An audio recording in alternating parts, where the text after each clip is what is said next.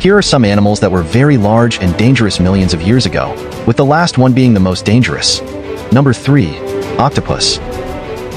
Today's octopuses are small, but millions of years ago, they were enormous and dangerous, known as krakens. Their size was so immense they could have been as large as a modern-day ship. Number 2. Wolf. Wolves are unique animals that have never been enslaved by humans.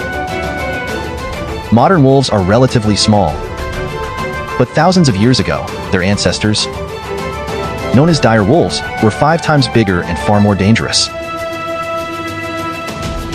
Number 1. Shark. Sharks are carnivorous fish with many species. The megalodon shark, the largest shark species ever, was bigger than a modern-day ship and went extinct about 6 million years ago. Out of these 3, which do you think was the most dangerous?